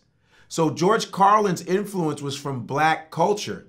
A lot of his stuff. That's why he was so real and so honest. Even though he started off as the hippie weatherman, he did goofy shit. Everybody did. Because Richard Pryor wanted to be Bill Cosby. Bill was clean, and he saw him on the Ed Sullivan Show, and Richard was like, I want to be that guy. But then Richard was like, fuck that. And his first album was Crazy Nigga. I'm a crazy nigga. He said, I'm the dude. I was raised in a bordello in Peoria, Illinois, man. I'm going to separate from Cosby. But Cosby influenced Richard Pryor. Because Cosby, if you listen to Cosby and you listen to Richard Pryor, it's the same almost. Because Cosby was like, you see, my daughters, I got 5 children. And you see that hole, and the thing, and then you see, and then he put it in, and I said, get out of here. Now watch Pryor was like, you niggas, you motherfucking shit, goddamn. It's the same kind of intonation. And you white people, you some funny motherfuckers when you curse, Jack. But his breathing was different. He would do that. You some funny motherfuckers, Jack. Shit, goddamn. Can you imagine if Richard Pryor saw Obama? He's like, we got a nigga in office and shit. Goddamn. If I was president, I'll put my dick right on the Oval Office. Goddamn, I'll fuck the whole thing, Jack. You see, but he was an influence. And even George Carlin was like, George Carlin had this rhythm about him. You know what I'm saying? He's like, I know you don't like what I'm talking about, but fuck you. Boom. But he was getting that. He was around black people. Like, even in the service, he was a Navy guy, I think Navy or whatever. Mm-hmm. He hung around the black soldiers. He was like, because they were just more free and they didn't give a fuck. And, so, but black comics are the greatest. And I'm saying that on your show. Okay, black comedians are the greatest. We're the fucking funniest, and we influence most of the white ones. There's Lenny Bruce. Richard Pryor liked Lenny Bruce. Lenny Bruce was a Jewish comic from the 50s, 60s, and was real edgy, changed the game of comedy, man. Lenny Bruce. But most of the comics that are the legends are the black ones, and that's just even if they were Chinese, it just happened to be Chinese. But the powerhouses are the black ones. Period. Stacey Dash is going to be running for Congress in California. Oh, Stacey Dash, she is the perfect title for her. Clueless. She is running for Republican Party, right? In California. Of course. She's reaching, man. She's still super hot. That's what makes me angry. She's still fine as shit. And she's kind of fine where I'll almost ignore that dumbass statement she made about Black History Month, that there shouldn't be a Black History Month, that BET is segregate. Who put drugs in her damn coffee, man? She said BET is segregating? What? What? The reason why we get black things are called black this or ebony, Because whites didn't give us opportunities. You think that if the world were fair, we would have called something black something? We wouldn't have said anything. We would have just been like, it's like, hey, it's a show. It's the whatever show. You know what I mean?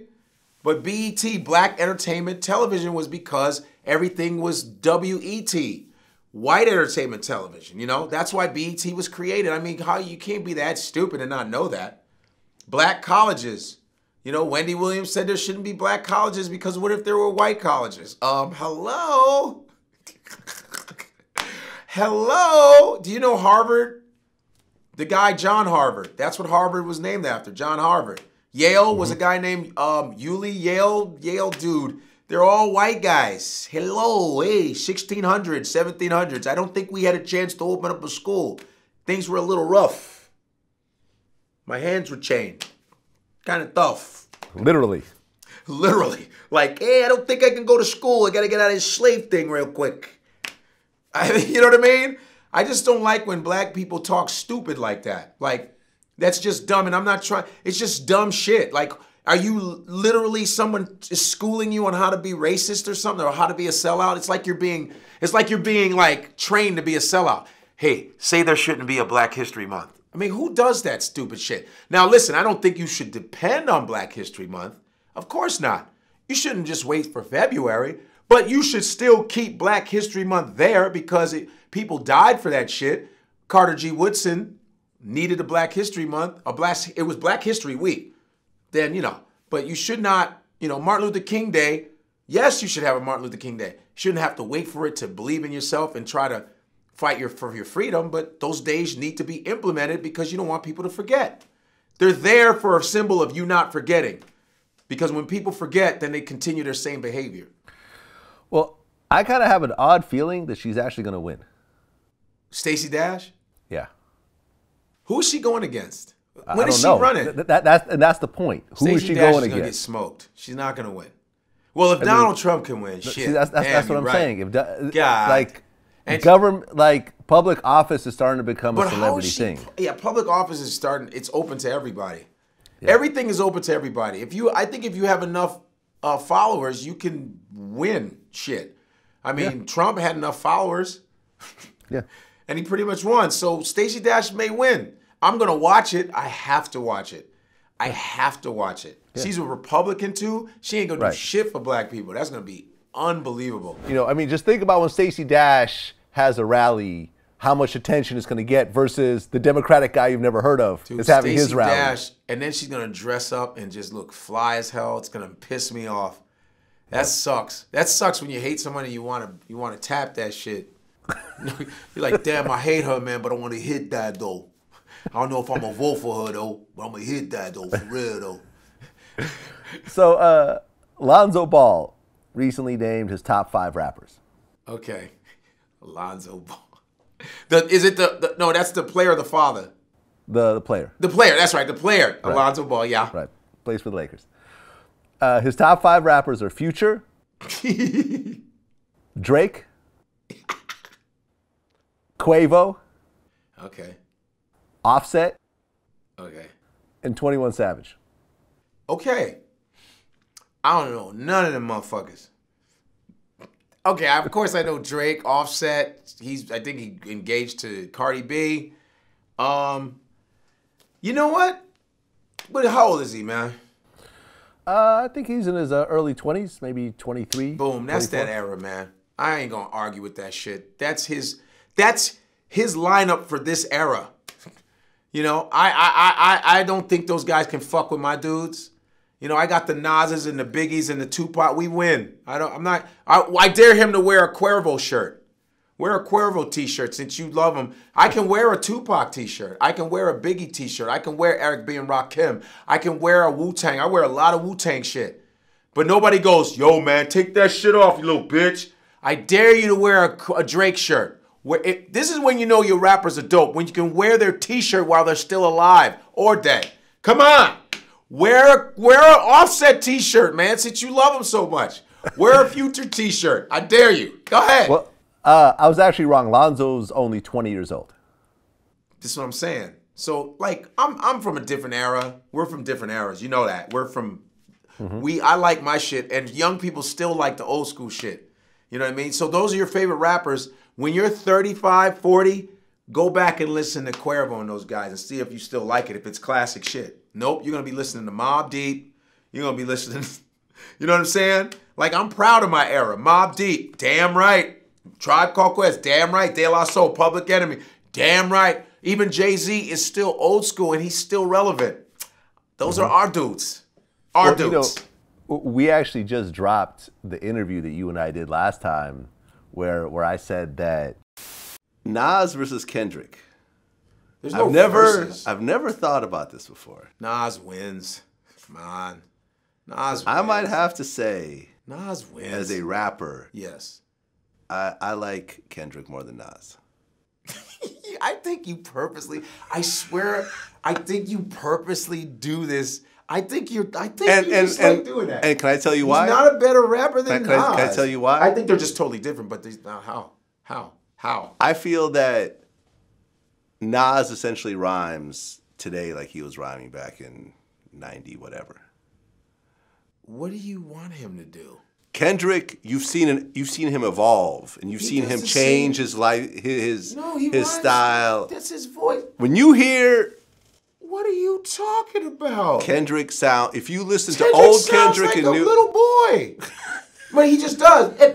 Be humble, and I love his stuff. But it's like, be humble. When I saw him in concert, I could barely hear his voice. Be humble. He's a little guy. And remember, this is not a diss on Kendrick because I think he's one of the rap gods, man. He's gonna build himself as a rap god. I love Kendrick. I support Kendrick. But I'm saying voice-wise, like that's like saying Method Man should sound different. When Method comes on the track, you'd be like, oh shit. When Method does his breathing, yo, it's shit is hot. You stick with what your voice is. What are you talking about?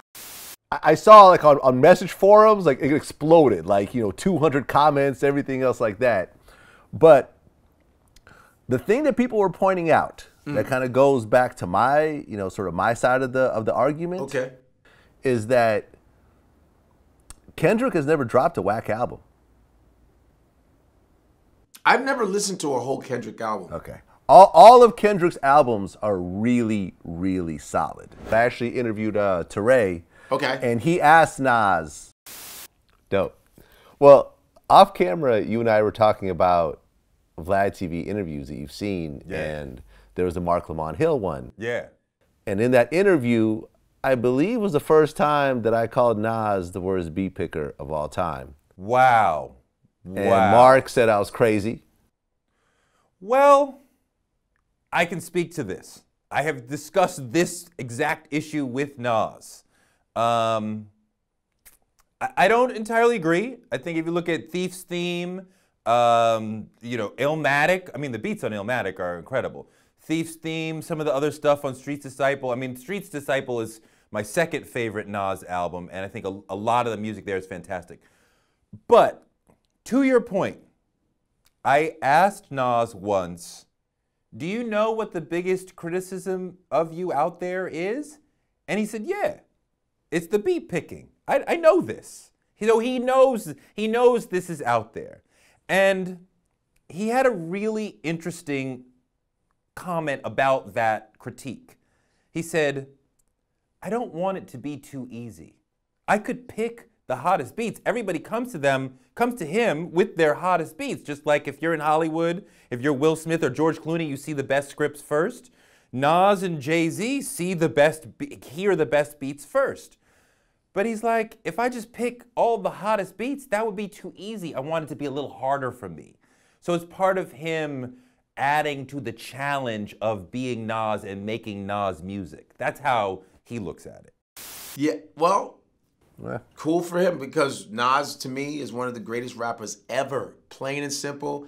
I like Kendrick Lamar. I like him. I like what he stands for. I like what he does. I support the guy. But I would rather listen to Nas all day than Kendrick Lamar. I mean, and I like Kendrick. I do like him. I really do. But for me, I love Nas. Voice-wise, the whole nine. I don't mind. And like Nas and Kendrick came together and did some songs together. There's one called Kings. The King, I love that shit. This shit is hot. But first of all, it's comparing apples and oranges. hey, who's better, Tupac or Biggie? They're both good. They're in their lane. I'm so tired of this fucking, they're not the same. First of all, Kendrick learned from the Nas's and learned from the Wu-Tangs and learned from the Chuck D's. He learned from that. He's a student of that. He is an offspring of what came before him. That's like saying, who's better, Jordan or LeBron? First of all, Jordan's the greatest basketball player. Fuck what you heard. Okay, so that means he learned from Jordan. Jordan learned from Dr. J. I mean, Okay, so that means that you say that Rakim is better than Nas. They're two different kind of rappers, man. Nah, I don't compare. I don't say that. I like Rakim is my favorite because I would say like almost maybe Nas learned from Rakim. Yeah. You know, because Rakim is ahead of his time. His wordplay, shit's crazy, man. And he didn't curse. He almost sounded like he did, but he didn't. You know what I mean? So they're all like sort of like an influence of each other. You know, I'm not gonna say Busta Rhymes not good. Busta Rhymes has his own lane. Who rhymes like that? No one does. And Busta has a certain type of beat that you need with his with his voice needs a certain kind of beat. You know what I'm saying? Like, I'm putting everybody in their own category. I'm tired of this shit. I'm like, it's too much. Jay-Z is in a class by himself. Nas is in a class by himself. Rakim is in a class by. They're all. It's like a superhero. They're all in the Justice League, man. They're all like, you know what I mean?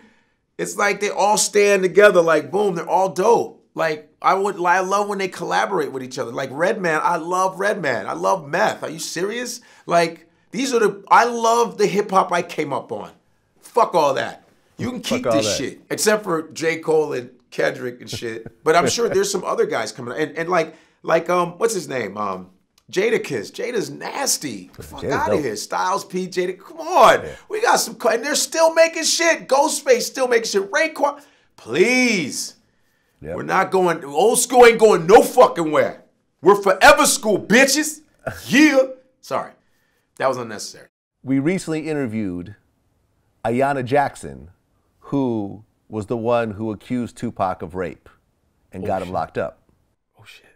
Did you see this interview? No, I didn't see it yet. You didn't see it yet. You heard about it? I heard about it, but I didn't see it yet. Yeah. Should I talk about it?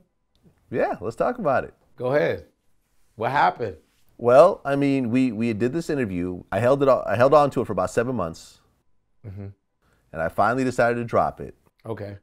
And, you know, this is the woman who's claimed that, you know, Tupac basically allowed her to get gang raped by his friends. Wow. He got locked up for first degree sexual assault, I believe. Mm-hmm. And you know, he got out on appeal, and then he died. Right.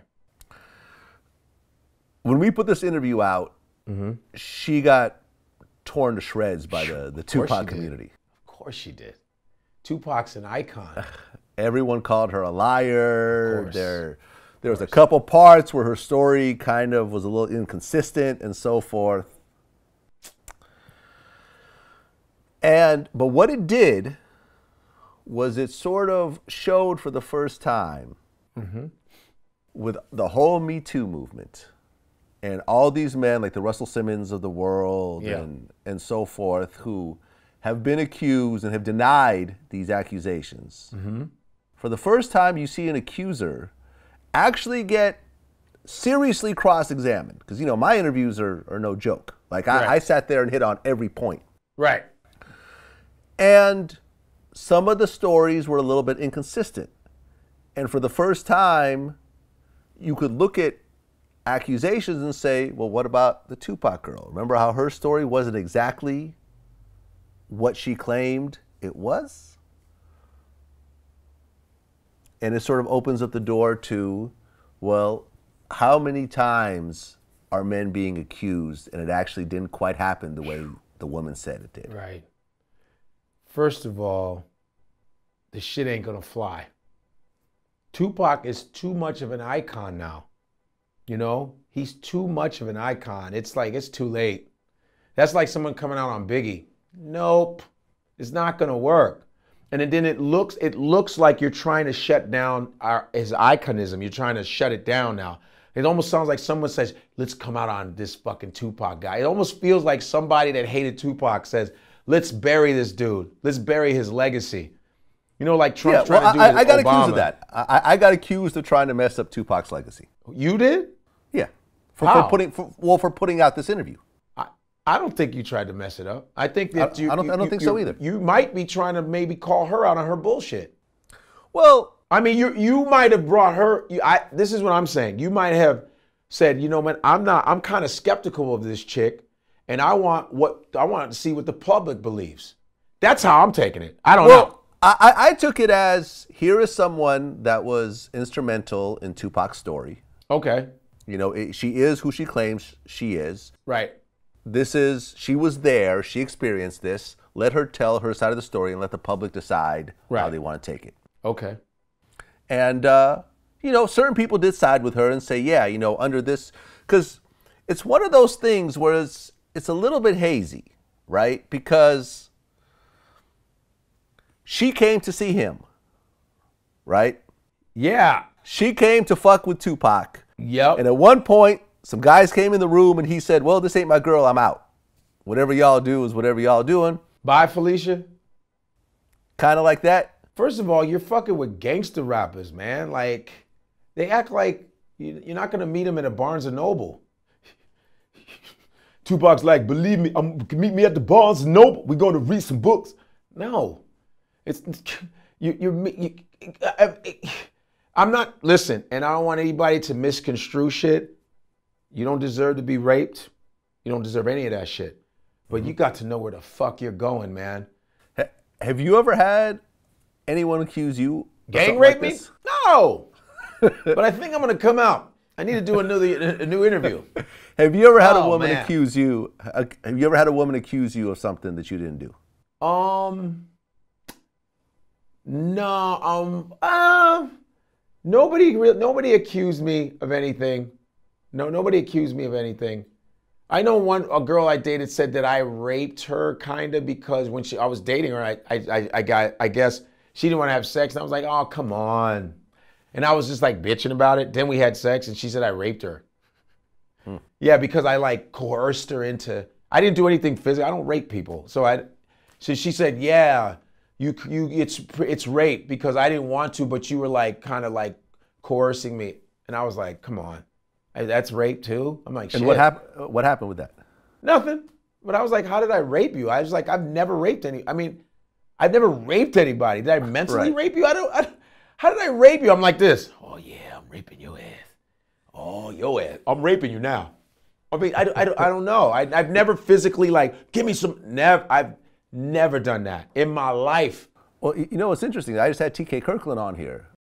I remember in Atlanta, Georgia, I dated a waitress at one of the comedy clubs. Had sex with her. The next morning, had some running around to do, came back, picked her up, dropped her off to see her sister. Saw each other the next night, but I was with another girl. We sitting at the show, the girl's around my shoulder, the girl, she walks past me. I'm not being disrespectful. I say hello, because it wasn't like we was in love with each other. We're not married, you know. I'm a gentleman. I'm a player. I leave town, Vlad. The owner calls me and says, TK, you got to get back here. This young lady said you raped her. Now I fly back. I talked to the detective. Had nothing to hide. Told him everything happened. Gave him exact times of things went down. And what people don't know, I pressed charges against this woman for lying. Because what people need to know in the state of Georgia, if you get convicted on rape, it's 25 years to life. Damn. That's insane. So I had this person convicted and sent to prison because she lied on me. Oh, she actually went to prison. Oh, she went to jail. For how long? She got 2 years. TK's like, T to the motherfucking K and get your ass in the cell, bitch. He's like, I don't understand why a bitch would lie on my motherfucking ass. See, that's your problem. See, who raised you? Who raised you? Who raised you? You can't fuck with T motherfucking K. I'm from the streets. See, I'm a gangster, motherfucker. You bitch, your ass is in jail. I hope they feed you syrup sandwiches for a long motherfucking time. That's my man. You see, that's scary. That's some scary shit because a woman can be mad at you. Maybe like she's like, fuck you, I'm mad at you, you didn't cuddle with me, and then he tried to rape me. That's taking advantage of that kind of shit. And that's not cool because dudes do rape women. They do take advantage, do shit like that. But then there's a thin line, man. It's like, what's going on? That's why when I talk to a woman, I'm like this, my hands are up. I'm like, hi, how are you doing? See my hands? Record that. I record my shit, take pictures. I'm like under, you know what I mean? Put your hands up where I can see them. No, I remember when Nick Cannon, when I interviewed him a few months ago, he said that you got to be careful how you approach somebody. You got to be careful on how you. I was like, oh, at this day, I'm high fiving bitches all day long. I'm not hugging. What up, girl? close picture. How you doing? Like, I feel you. Because in that sense, you don't know. You're vulnerable as a person in position because they can shoot shots at you all day long. And that's to me, like, I'm a person who lives my truth. So I don't fear anything, and I don't chase women and do that type of stuff because that's just not my character. When I hug from the side. You know, don't go like that. Yo, what's up? You know, guys like to they want to put their dick right on your pelvis. They want to be like, yo, I don't get no hug though. I don't get no hug. Come on now, I don't get no hug. You know we friends. Come on, I ain't good. Come on, girl. You know we just friends. I don't get no hug. I don't get no hug though. Oh, word. Come on, girl. I don't get no hug. You know what I'm saying? Like, because girls be like, when girls don't like you, they'll be like, all right, I'll see you. Bye. They'll make sure their titties don't hit your chest. Because you know we wish we had hands on our chest. When they hug us, you wish your hands could just go like this. Oh, I wish I could squeeze the shit out that. But you got to be like, and you try to like, all right then, later. All right then. Right? You ever hug a girl like that and go, no, that's kind of rapey. I'm the only right one? there. Oh, okay. That's kind of rapey. It's very rapey. But it's Yeah, it's weird very rapey. because when you're in a relationship and a girl wants to spice up the relationship, she wants you to be rapey. It's weird. She's like, choke me, motherfucker. You're like, damn. That's the shit you guys have been complaining about. And then now all of a sudden she's like, oh yeah, that's what I'm talking about. Yeah, nigga, what? Yeah, harder, motherfucker. Word. You ever? I mean, no. When I'm talking about when it's consensual. Yeah, they want you to do rapey shit. I've choked girls during sex. You've choked girls too. You like, you want to choke? You want to choke? Huh? You want to choke from Vladimir? You want to choke? I give you choke. I show you very aggressive sex. I come to fuck you. Good. Huh? You like? You like? Do you like? You like? I choke. Vladimir will choke you. No problem. This is what I do to girl. All right. And on that note,